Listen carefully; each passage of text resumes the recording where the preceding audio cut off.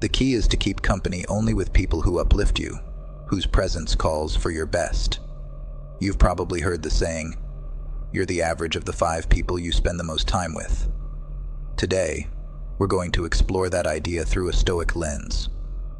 We will discuss the 8 types of people who can block your progress and how to navigate these challenging relationships. Before we begin, I would appreciate it if you would like the video so that you can help us to continue spreading the Stoic philosophy. Number 1. The drama magnet. Imagine you're navigating your life as if it were a ship sailing through calm waters. Then, along comes the drama magnet, a whirlpool of non-stop crises, conflicts, and controversies. You might initially find yourself attracted to the drama magnet's energy, mistaking it for passion or excitement. However, you'll soon realize that being in their sphere is like navigating a ship through a storm, exhausting and dangerous. Now, what makes dealing with drama magnets so tricky is that the drama magnet's troubles often feel like they're yours too. Their chaos is infectious. You might even find yourself embroiled in conflicts that you had no initial part in. Let's take a practical example. You have a friend who has frequent fallouts with others in your social circle. Today, they're not talking to Sarah. Tomorrow, it's Tom. Your friend comes to you for advice, but you notice that this cycle never ends, and suddenly, you find yourself also at odds with Sarah or Tom because you tried to intervene. In this case, you could employ a strategy called reflective listening. Instead of offering advice or taking sides, mirror their words back to them. For example, if they say, "I can't believe Sarah said that about me," you could respond with, "So, you're feeling betrayed by Sarah's words?" This technique allows you to provide emotional support without getting entangled in the drama yourself. And here's a secret weapon. Become selectively unavailable. Like a Stoic, value your time. Turn off your phone at times. Set hours for just your work or self-growth. And make it clear, during these me times, you're out of reach. This way, you avoid getting sucked into the endless drama. True happiness is to enjoy the present without anxious dependence upon the future. Instead of anxiously wondering what crisis will happen next, concentrate on the present moment where you have control. Enjoy your life and don't let it be disrupted by someone else's drama. Number 2. The complainer. Everyone knows someone who's a constant critic, be it a friend, relative, or colleague. Nothing's ever right for them. The weather's too hot or too cold, their job's a headache, or the food at the new restaurant isn't good enough. You might think, why bother? I'll just tune them out. But it's not that simple. Being around this constant stream of negativity can really wear you down, like a dripping faucet slowly draining your emotional energy tank. Stoicism teaches us to seek solutions rather than fixate on problems. Picture working with a constant complainer. Meetings become tiring gripe sessions, harming team spirit, and distracting from real solutions. This negativity can eventually dim your enthusiasm for the project and even your outlook on life. So, how does Stoicism help us deal with a complainer? There are a few strategies you can use. First, limit your exposure to this individual whenever you can. If that's not possible, perhaps because they're a family member or colleague, then your second option is to mentally distance yourself during their diatribes. Think of their complaints as a passing storm, but ultimately temporary and powerless against the unmovable mountain that is your own inner tranquility. Your third option is to steer the conversation toward solutions, or to change the subject to something more constructive. You have power over your mind, not outside events. Realize this, and you will find strength. This timeless Stoic wisdom encourages us to guard our mental peace diligently, ensuring that the negativity from complainers doesn't deviate us from our Stoic path of resilience and virtue. Number 3, the naysayer. Imagine you're an artist, each brush stroke bringing your canvas to life with vibrant colors. Suddenly, a naysayer enters. They look at your artwork and immediately start critiquing. That color choice? Unrealistic. You know most artists don't succeed, right? Their comments, like gray smudges, begin to tarnish your bright creation. This is more than just helpful criticism. It's a constant cloud of doubt and negativity. For instance, imagine you're thrilled about a new career path. You've researched, consulted experts, and even started some courses. But when you tell the naysayer, they bombard you with skepticism. It's too competitive. Are you even qualified? What if you fail? Their doubts start to seep into your confidence, causing your once clear vision to waver. Now, how do you deal with a naysayer, especially when they might be someone close to you? One unconventional but effective method is to ask them for advice, rather than just sharing your plans or aspirations. When people are put in an advisory role, they're less likely to attack your ideas outright and may offer more constructive feedback. Another method involves flipping the script through a technique called positive confrontation. Instead of absorbing their negativity, challenge them to think of solutions. If they say, "You'll never be able to switch careers at this stage," counter with, "Interesting perspective. How do you think someone could successfully make a career change then?"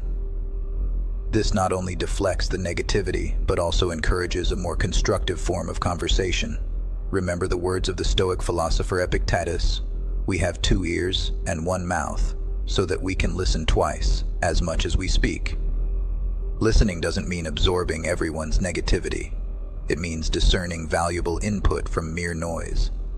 When the naysayers start to cloud your canvas with their shades of doubt, take a step back, listen, reflect, and continue painting your own life with the colors that speak to you. Don't let anyone turn your vibrant masterpiece into a gray landscape. Number 4, the victim. Think of life as a chess game. Everyone has the same pieces and aims to checkmate the opponent's king. While you strategize, sacrifice, and take risks, the victim player blames everything, the board, the pieces, even their opponent, for their bad moves. They see themselves as eternally checkmated, not by their own actions, but by external forces. Their life story is filled with woes, where they're always the helpless one. "My boss is the reason I can't progress in my job," or "Bad genetics stop me from getting fit." It's important to recognize that some people genuinely face tough challenges and systemic barriers. But the victim we're talking about here often uses their situation as a constant excuse, never accepting responsibility for their actions or inaction. You might get drawn into their drama, becoming the sidekick who's always there to save them. For instance, you might spend hours hearing a friend blame all their failed relationships solely on their exes.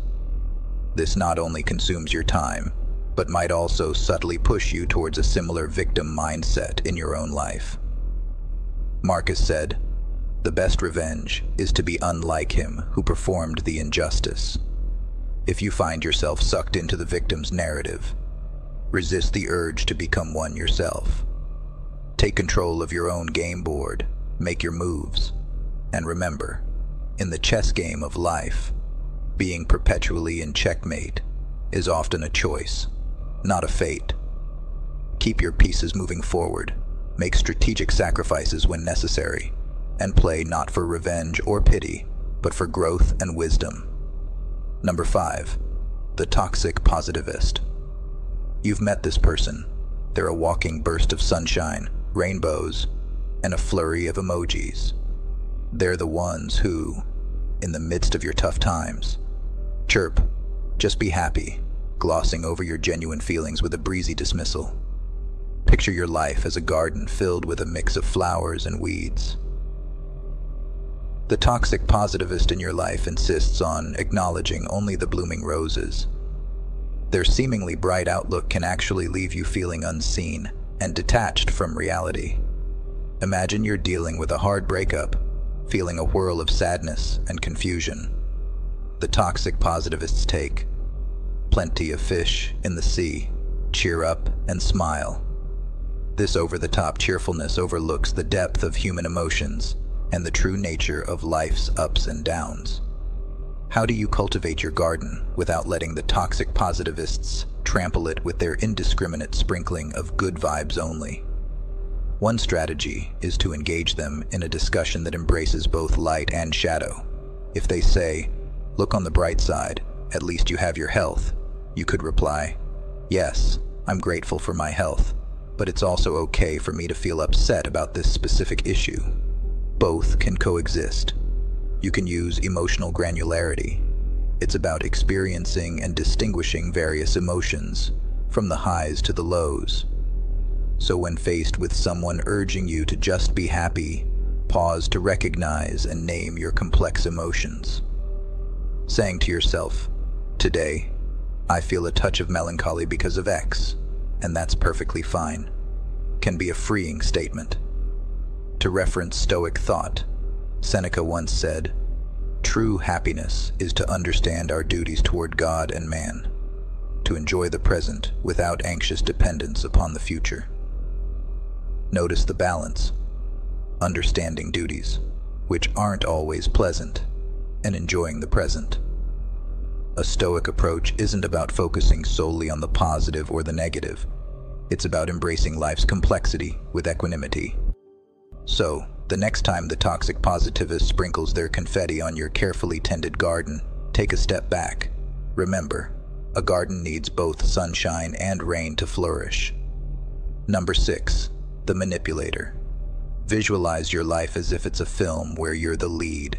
You have a vision for your plot, know your allies, anticipate the twists, and envision your climax.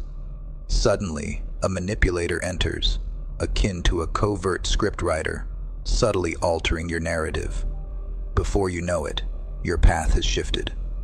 Expert in emotional and psychological manipulation, they may use flattery, guilt, or deceit for their gain.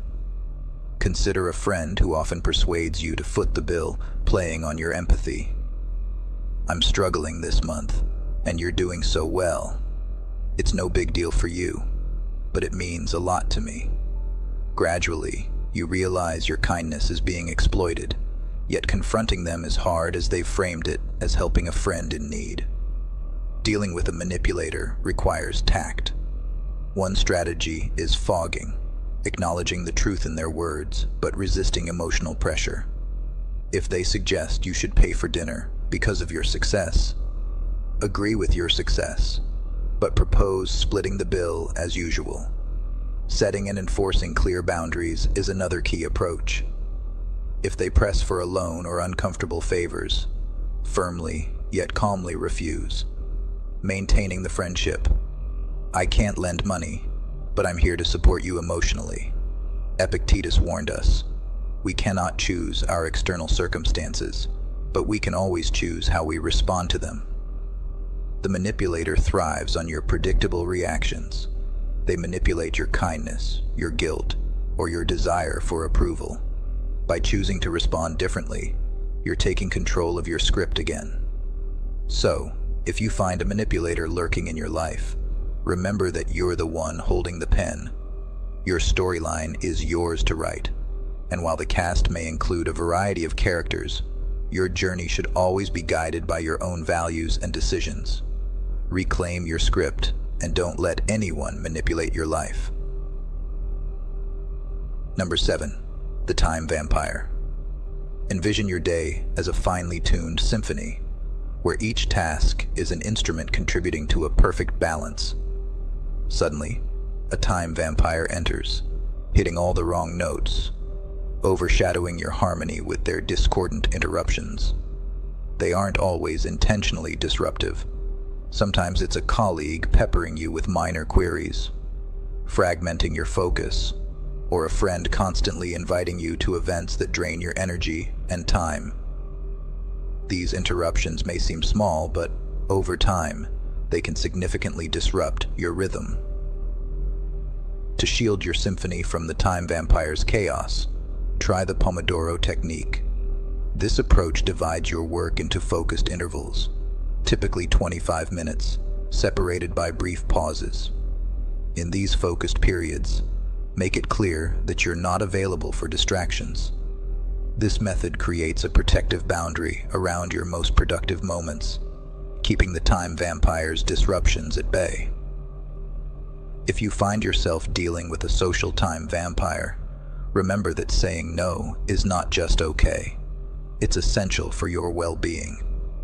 Instead of offering elaborate excuses, a simple, "I appreciate the invite, but I can't make it," suffices.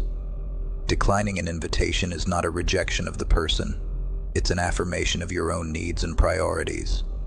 In the words of Seneca, life, if well lived, is long enough. Stoicism teaches us that time is one of our most precious resources, one that should be allocated wisely. It's the canvas upon which we paint the portrait of our lives, and we should be highly selective about who and what deserves a stroke of our brush. In your life's big picture, make sure every part, every note, every sound matches what you're aiming for.